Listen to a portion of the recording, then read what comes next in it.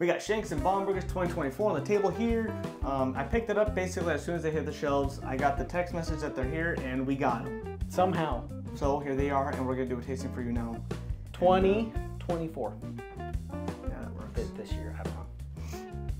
Let's get into it. Well, roll the intro. Run the video.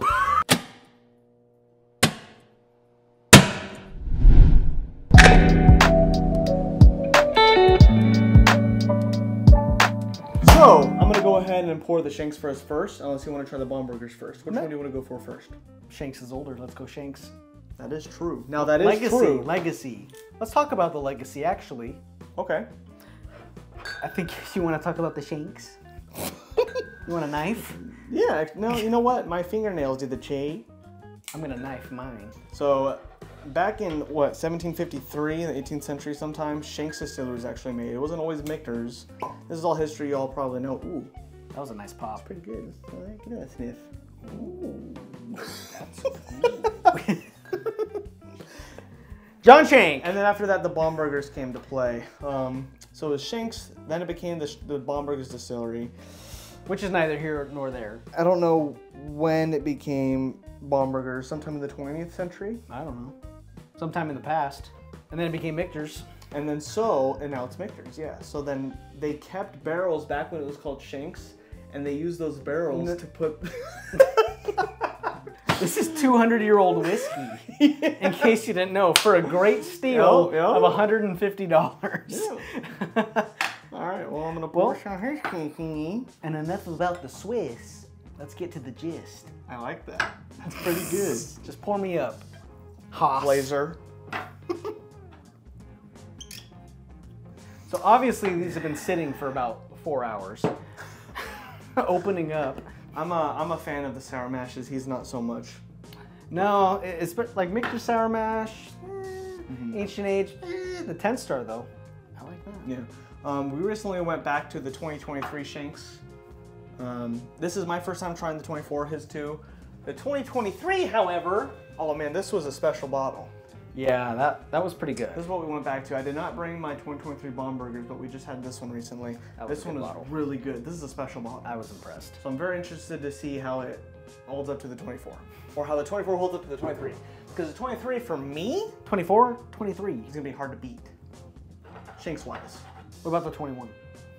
I've never tried the 21. I tried the 22. 22. The 23 is way better than the 22. 22 was instantly. Okay. Yeah, but yeah, I'd have to agree. Ooh. Nose is... It's less of a zippy note than the 23. I don't know why. Zippy is what came to mind on the 23 Shenk's.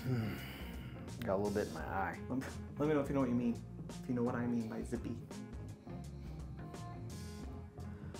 Ooh, man, that's got that nice, like, you know, okay, leather, but it's not the dark leather. It's like that light leather. Like, you know, like Epona from Zelda. Remember the light spots? Yeah. The light fur? It's that like if color of leather. If they tanned her. Yes. That's a little morbid. This is like a, man, it's a little bit more tangy, like, than the 23. Tangy? Like kind of citrusy? I'm getting some orange zest in there. Yeah, totally. Like, it's a little bit...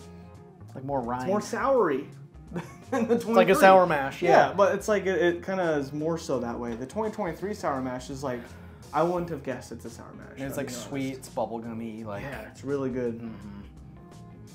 This is good though. It's light leather. No tobacco really on the nose, but it's very sweet for sure. That sour citrus. Grapes, potatoes, turkey, cheese. I'm jumping in. Mm-hmm.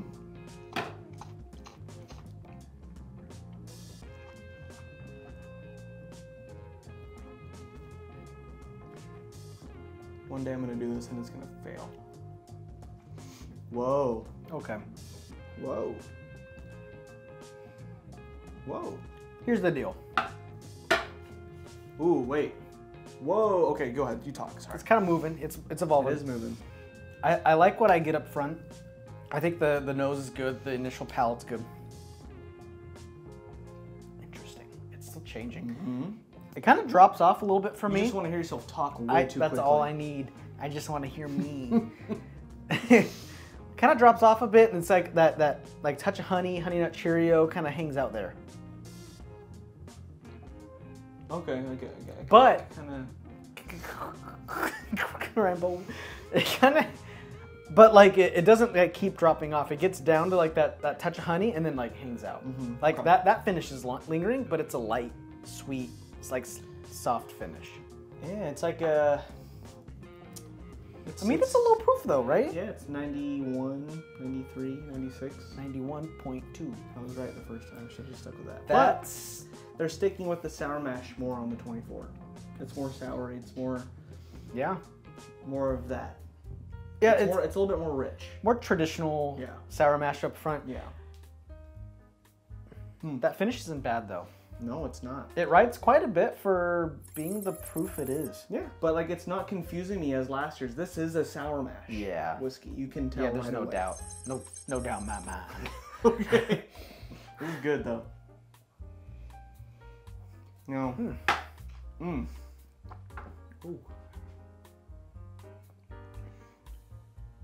Ooh.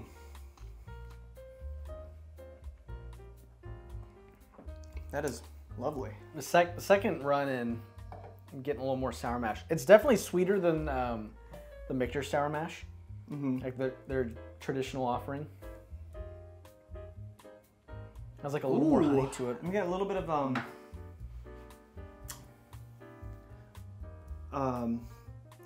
what is that green the Hulk straw? Alfalfa. The green straw, where like when we're hiking, when we're backpacking or hiking, and there's those long green, and taper off to like tannish straws, and you can take it and put it in your mouth. The green flavor. I know what you're talking about. With this in your mouth, and then you smell it. Yeah, we used to walk around like we were farmers. Yes. Yeah. Interesting. I like that. Yeah, kind of like a little more of that grassy, not herbal, but like not herbal, like nature. Just a ting of that. Like it's a touch of farm strength. Yeah. Of that's fair. Of I know what you're talking about. God, who are they? Frey Ranch. Frey Ranch. It's like a touch of Frey Ranch. All right. I have a little bit left in here. Maybe I'll pour more if I need to. But this also is going to be a comparison between the Shenk's and the BOMBERGER'S. And I'm going to be honest. Sign me up. I know I'm like more of a Shenk's fan because I've had Shenk's and this is a bourbon. But I'm going to be honest for y'all. I think you too. I've never had a BOMBERGER'S before. Me neither. And I have a 2023 BOMBERGER'S at home I've never cracked open yet. Show off. I never had anyone to crack it open with. Maybe I should come over. To the Bourbon Library. So I like the... Go ahead and talk first. Obviously the bourbon more than the sour mash. This makes me think of an owl. What do you... I don't know why. That's just what comes to mind when I smell this. Old owl, the Court of Owls. Batman's worst nightmare. So it's 108 proof, so we got a little bump. We got a good bump. Yeah, that's like the sweet spot for me. Like 100 to 110, I think is that sweet spot where it's hard to make a really bad bourbon. 91.2 proof. Here's the thing. If you can go 91.2 proof and be that good, you have me. Okay, here's the thing. Because you're not relying on proof. alcohol. Yeah, to kind of like support it. But Yeah. I think it's a fine line. But here's the thing. That's just what Michter's does. Here's the thing though. Low proof, I get it. No, but that's just they're good at it. We can mutually agree. Michter's is just, they're naturally very good at making low-proof whiskeys taste amazing. Which we did go over in another video. Go ahead. Which is amazing. Anyways, continue. You continue. No, you go ahead. I already said my point. I think I made my point. Definitely a bourbon. Good one, boy, Dexter. you nailed it. Good thing it's not a blind. I really like that nose. I almost feel like there's more depth to it than the Shenk's.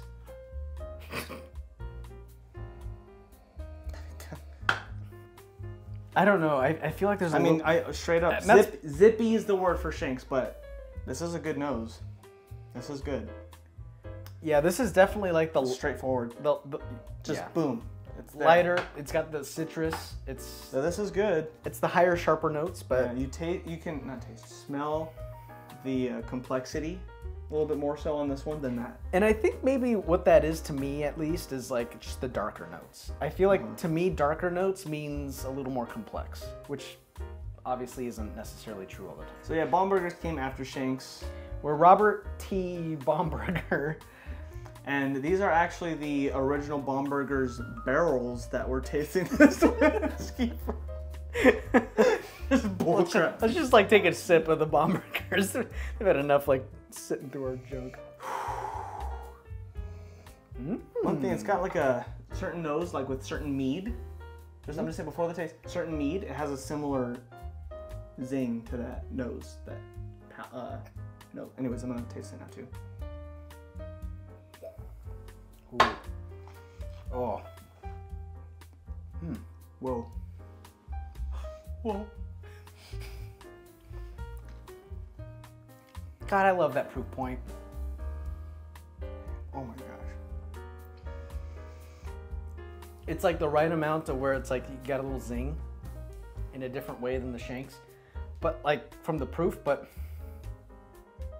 Oh, that is solid. it finishes similar. Like you kind of get the whiskey. This is the whiskey, but the tail end is like, boom, touch of sweet, hangs out. Okay. Which is interesting because of how different the proof points are. A little stronger here. It's like 17 proof difference. Yeah, it's More or less. I like it. Man, I'm a SHENK'S fan too. I want a little more. Oh, that nose is so good. That's like bakery. It kind of reminds me of certain lower proof Old Forester notes on the nose. I'm with you. Yeah, that's Bakery. It's not the Outback Steakhouse black bread. It's the vanilla white bread. the vanilla. Not vanilla, but it's the white bread Yeah, like their sourdough. I think with it's the sourdough. butter. Sourdough white bread. With the butter, Butter, yeah. yes. Yeah. Oh man, that is nice. And it's like then they come back when you're done with your steak and you say, "Would you like dessert?" And you actually say yes this time. When 99% of the time You say no. Mom and Dad for you says no, but that one We're time, good. the one time Mom and Dad look at you and you give them the puppy dog eyes and they go, "Yes, this is the dessert." This is it. That's good. Little waxy, There is kind of like that plastic, candle wax, plastic-ish waxy note. but yeah. it's not a bad thing at all. No. I'm not knocking that. That works. It's like it's a lit candle. That's where the wax comes from. It's not just the wax like I've said in the past. It's hot wax. It's the lit candle, melted wax. Totally.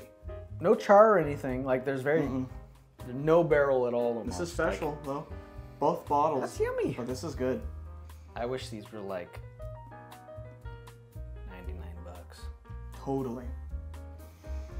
But I would pay $120 for both any day. I agree. They're definitely both special enough to be in that category. Well, absolutely. I know we wish it's $99, but a realistic price point, I would definitely pay $120 for these every year. And we paid MSRP. Yes. You know, we paid what they want right now. We got probably the best deal I've seen all year. Yeah. But what are you gonna do? You're not gonna find it any cheaper. They're great.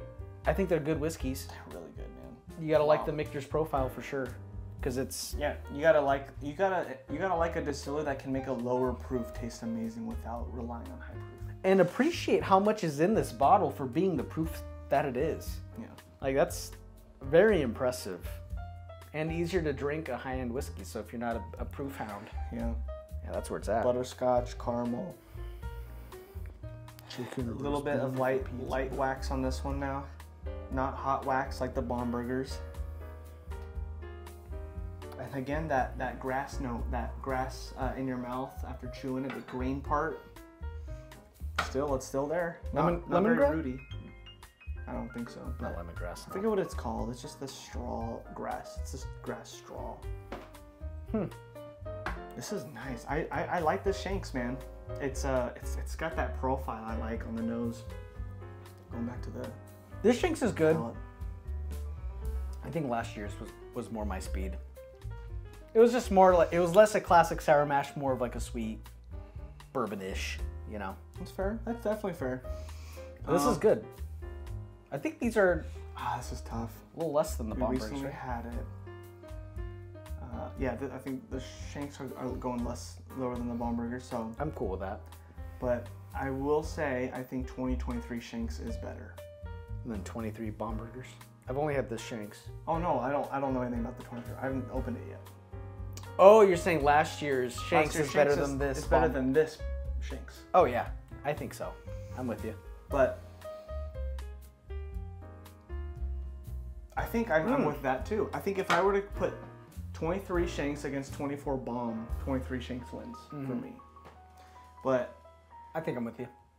I gotta give it to BOMBERGER'S on 24. 24 BOMBERGER'S. Yeah, Year of the bomb. you did it. Don't watch this on a plane. Yeah. A shout out to Nate at High Spirits and Dominic. Dominic at High Spirits. They had rows of these. Rose. Like, I was impressed and amazing price. Best price I've seen. Shanks and BOMBERGER'S, a row of them before. It's like you get a bottle at of Shanks secondary price. Yeah, exactly, like $200. $250, $280. Yeah, just at least in my experience in Washington. But there was like 5 deep of each right next to each other for SRP. This is good. Overall, BOMBERGER'S beat Shanks this year for sure. We did it, guys. Yeah. I know I'm a Sour Mash fan, but I gotta give it to BOMBERGER'S this time.